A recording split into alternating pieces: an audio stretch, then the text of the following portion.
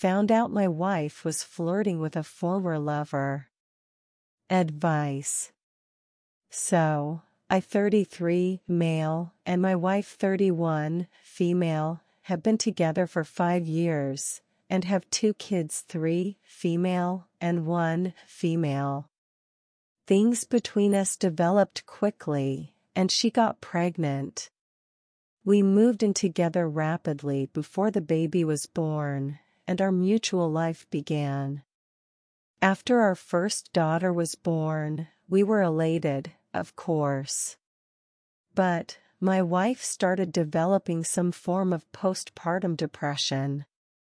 She wasn't accustomed to staying at home for so long, as she had been very active with work and her social life before the pregnancy. One day, my wife told me she was feeling really depressed and emotionally drained, and was going to talk to a male friend from work, let's call him John, with whom she had a deeper bond, sharing dreams, meditation, etc., because I couldn't understand, or wouldn't listen to her problems. By the way, around that time, I was breaking my back working long hours to provide for our family.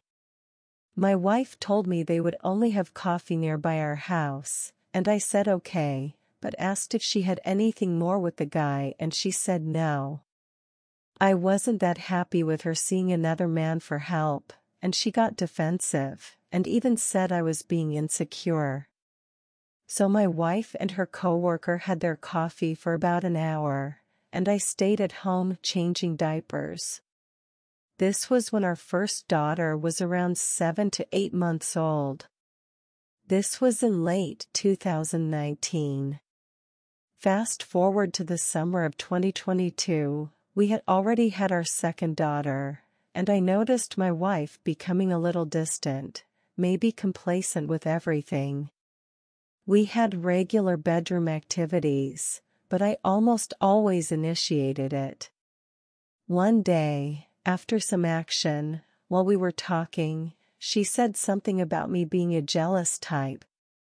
I asked when had I been jealous or showed jealousy, and she brought up her meeting with John, to which I replied with a huff, and said that I reacted like that because I knew they had been sleeping together in the past, which of course I didn't know. She was a little flustered, but said, "So what?" That was a long time ago. I was hopping mad because she had lied to me. The next day I decided to check her phone, and saw texts between them. I found nothing serious, but there was some slight flirting in there. They weren't texting regularly, maybe once or twice a month. What got my attention was, she never mentioned me by name or in any other way in all of their conversations, while he regularly mentioned his wife. My wife was always talking about her daily life, the kids, etc., but never me. This is probably because she thought this would be a turn-off for the guy, just my explanation. He invited her to lunch a few times, and she accepted, but they never actually met. After that, while in motherhood, the company she had been working at released her, but she and John continue to communicate now and then. I had a hunch and opened another social media she has, and there it was again, the same conversations. This time, however, the conversation was from 2 years ago, but, nevertheless, she was initiating the discussions and was complimenting the guy a lot on how smart he was, how he could find solutions to any problem at work, etc. John thanked her and asked how she had been doing. She told him about her daily routine and the kids, and said the only thing she missed was the meditation, and the other thing that went along with it also, "You are one of the primary reasons I want to come back to the office." I was so angry, even though this conversation was from 2 years ago. I asked her, "What the hell, do you have anything for this guy?" At first, she tried to play dumb and said she didn't remember the conversation, then began to accuse me of invading her privacy. Then she started to defend herself and said that she was not flirting. When she saw how agitated and firm I was, she confessed that she had been teasing a bit, but not with the intention to cheat, to boost her ego. I demanded that she cut contact with the guy, and she agreed. Now she seems remorseful, wants to rehabilitate herself, and insists there was nothing more than just texting. To be honest, I'm disappointed by her. I feel insulted and betrayed. Her longing and complimenting another man like that make me feel offended as a man. I don't plan to leave, but I doubt I would ever trust her fully. I need to hear some thoughts and advice. One reader suggested OP get a DNA test, and O responded, the kids look and act like me, so no need for a DNA test. OP went on to say to the ones that suggest he leave, the only reason why I don't leave is because of the kids, but he warned his wife if something like this happens again he is gone. Story 2. Several years after affairs and reconciliation, still feels failed with BPD partner. Needs some advice. Hey guys. This is my first post here, although I have been reading tons of posts recently that have helped a ton in dealing with my situation of infidelity. I really appreciate everyone's posts and stories here. My fiancé and I have been together for 7.5 years and found several instances of infidelity with 4 different men, 3 sexting/calling/emotional, and the most recent was physical/emotional. The most recent, and worst, case of infidelity was early 2020. The worst part is that this physical/emotional affair was with a tattoo artist, and she has a large ribcage tattoo from before we dated. So now, every time I see this tattoo, it is a massive trigger for me. It's strange, but I feel it's almost as if he branded her like a piece of property. I should also note that my fiancé has borderline personality disorder, BPD, which I guess in some weird way made me feel sympathy, even though it is not an excuse. People with BPD are known to have awful impulse control and anger/rage spells, which makes me even more nervous for the future because it's almost as if she can't help herself. She is now 2 sessions into therapy for basically her mood swings, outrage, and depression, but I highly doubt it will help with her impulsivity and how it relates here. And even if it did, it still doesn't change the past of what happened. I have tried and tried to move past these affairs, but after going on 3 years later, the trust is gone, and I constantly feel like a police investigator.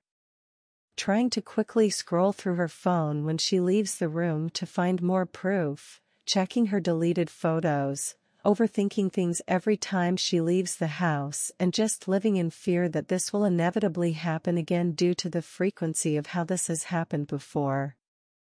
Every time I try and discuss the affairs with her because of my concerns, she breaks down emotionally.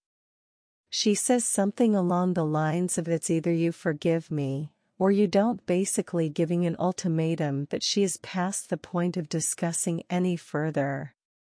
She also says things like, I have paid for my mistakes over and over again, which pisses me off.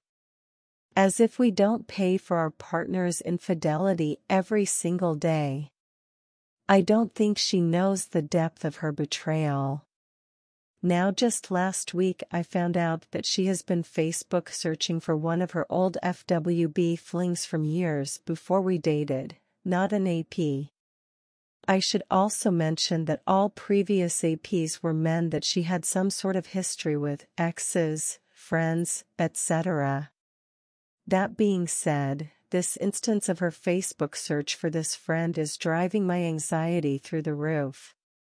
I know it probably isn't that big of a deal to some, but it is to me given that I laid down boundaries that she is not to search or be Facebook friends with any exes or such. I feel like this crosses that line in the sand, given her history. I feel like I can't ever trust her again, and it seems as though this shady type of activity will never stop, always causing me to worry and to be paranoid. I feel so defeated and drained. Everything feels forced now. I barely want to kiss her anymore, hugs feel empty, and sex feels extremely distant. It just feels like I am trying to piece everything back together and act like it was never broken. How would you guys react if this happened to you?